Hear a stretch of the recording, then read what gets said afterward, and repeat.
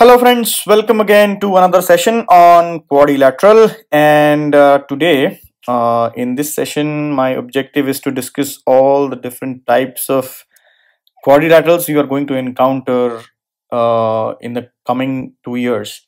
Now what I have done is I have just made a table for your convenience so that the entire information regarding the special type of quadrilaterals are with you at the same place in the same planes, right? So basically how to go about it. So you have the first column where different types of quadrilaterals have been mentioned. Then we have put the information around sides, angles, diagonals, the area of the quadrilateral, and a particular diagram of that quadrilateral, right? So my recommendation would be, whenever you are solving problems, keep this slide in front of you, so that whenever you require any particular information around any particular type of quadrilateral, you should be able to fetch it easily. While you solve problems, after let's say 10 odd problems you have done on one particular type of quadrilateral, all the properties would be by hearted by you automatically, so you don't need to deliberately by heart it.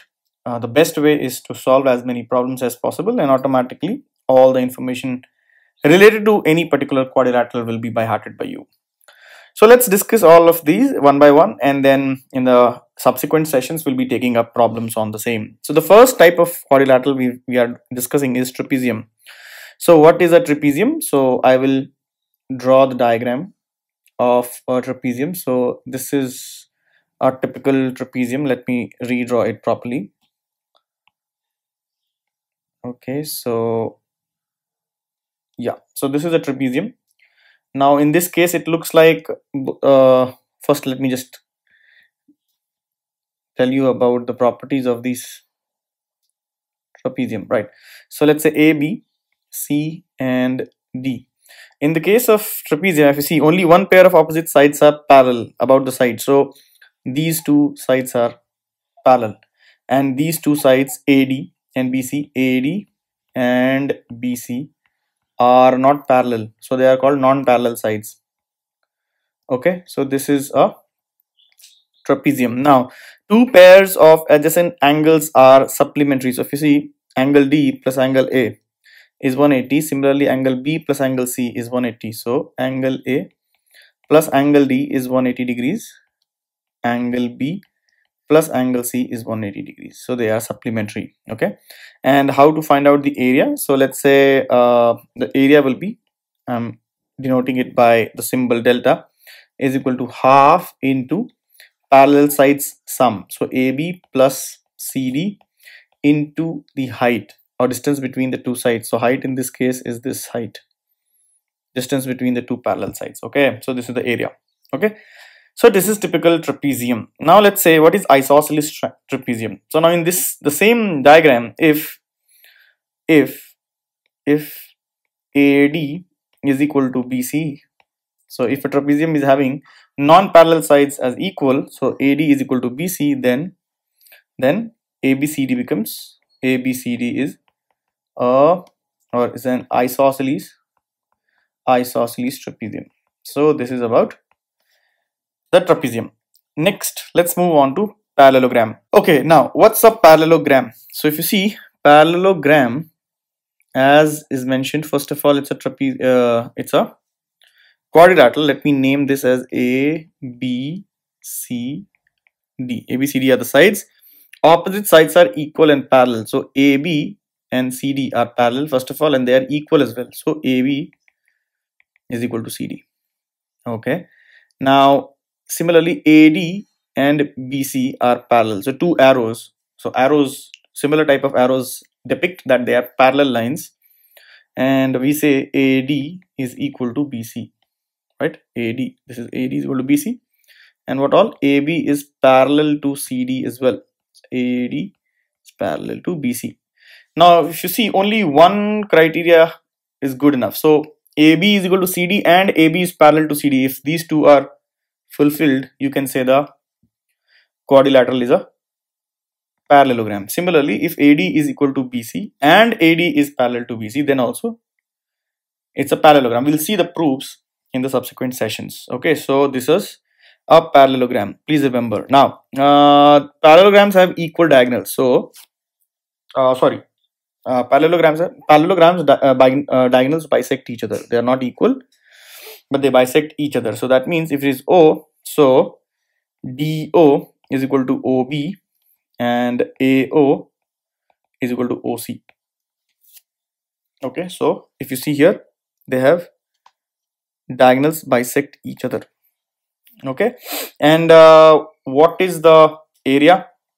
Area is the base. Let's say DC is the base, so area is DC. So I'm representing it by delta.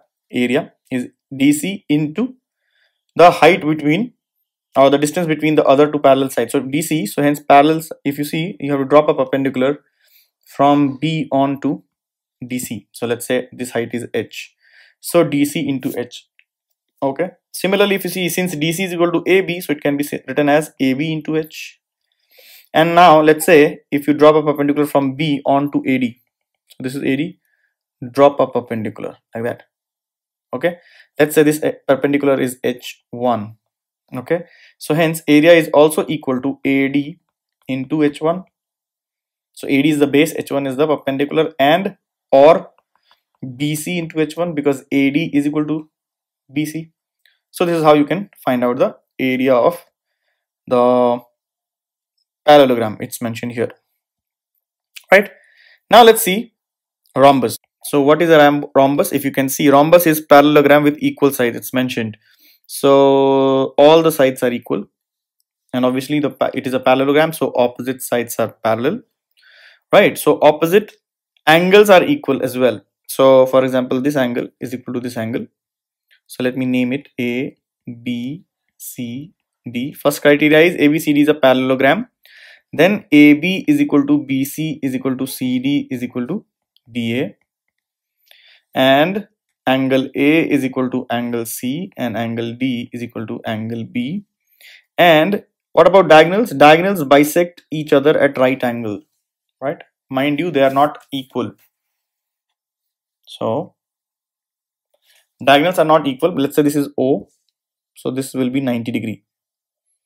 Okay, and AO is equal to OC, and OD is equal to OB. Okay, so this is what is about rhombus. What about rectangle? So rectangle is again, if you see, rectangle is, before that, what is the area of a rhombus? Since rhombus is also a parallelogram, so you can apply base into height there as well, base into height. And another way of finding area is half into D1 into D2, where D1 is equal to one diagonal. So let's say D1 is equal to AC, and D2 is the other diagonal, BD. Is it fine? So this is how you find out area of the rhombus. We are not going into the proofs in this session. We will take up proofs one by one later. Okay, now rectangle. So what is rectangle? So if you see, a rectangle is, let me draw the rectangle. So this is a rectangle. Okay, ABCD is a rectangle. You are already familiar with such geometric figures. So what is it? Opposite sides are equal and parallel. So AB is parallel. So it's a parallelogram in the first place. And then thus there are some special characteristics, and that is each of the interior angle is 90 degree. A parallelogram, even one angle is 90 degree, all other angles will have to be 90 degrees. We'll see how. So all angles are 90 degree and diagonals are equal. Diagonals are equal. Okay, so if you see, AC is equal to BD, diagonals are equal. Okay, and they do not bisect at right angles. They bisect each other, but they do not bisect at right angles. So that means this is O. So if you see, again, OD is equal to OB and AO is equal to OC. Okay, but they do not bisect at right angles. So please be very, very careful. Now you have already known. So let's say this is B and this is L, then area. which is denoted by delta, is L into B. So this is the relationship for area of the rectangle, and the figure you can see it resembles here this figure. What's a square, guys? So square is nothing but again a rhombus with internal angle to be equal to 90 degrees. So if I have to just make a square, so this is a square. Yeah, this is a square where this is A, B, C, D. It's basically a rhombus. Why rhombus? Because all sides are equal and opposite sides are parallel. So rhombus with AB is equal to BC is equal to CD is equal to DA. So how different it is from rhombus is that there is a special type of rhombus where internal angles are 90 degrees. So some property matches with rectangle as well. So internal angles are 90 degrees. So you can write angle B is equal to angle C is equal to angle D is equal to angle A is equal to 90 degrees. Okay, this is a, and best part is diagonals not only bisect each other, they bisect each other at right angle. So let me just draw a proper, yeah, so from A to B, let's say this is the diagonal. So hence diagonals bisect each other at right angles. Okay, and diagonals are equal as well. Okay, all are 90 degree, right? So most ideal quadrilateral, you can say it is the most ideal quadrilateral. Now what about kite? So let us draw a kite. Yes guys, so this is kite A, B, C and D. So if you see in this kite, so let me write it, kite. In kite, AB is equal to AD. So two pairs of adjacent sides are equal. CD is equal to CD is equal to CB. And what else? If you see angle ADC is equal to angle ABC, using congruence you can easily prove it. And the larger diagonal AC bisects smaller diagonal BD at right angles.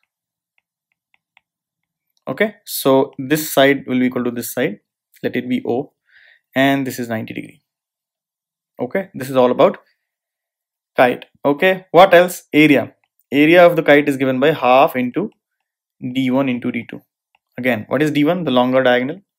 D2 is the smaller diagonal. Okay, half into D1 into D2. Using the formula half into base into height, you can easily find or prove this particular formula. So this is all about different types of quadrilateral, guys. So what I would suggest is you keep this slide in front of you whenever you are trying to solve the problem. So you can take a screen grab of this as well. So this is the slide which I want you to keep in front of you whenever you are trying to solve problems related to quadrilateral. In the subsequent session, let us take up problems on quadrilaterals, and using these properties we'll try to prove, or let's say achieve the desired result in those problems. Thank you.